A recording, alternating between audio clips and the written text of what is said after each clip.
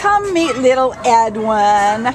His number is A4885516, and he is an adorable little Pomeranian, about 9 years old, we think, and certainly was a spoiled, adored little house playmate at one point in time. He was picked up as a stray in Covina, and brought here to the Baldwin Park Animal Care Center, where he is now waiting for you to come down and meet him and take him home.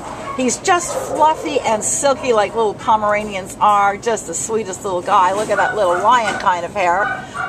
And very affectionate, very curious, very bouncy and happy. He has a good energy level for his age, really got a lot of life and fun in him, and would love to just be your best companion. Look at that, how happy he is sitting on Lydia's lap.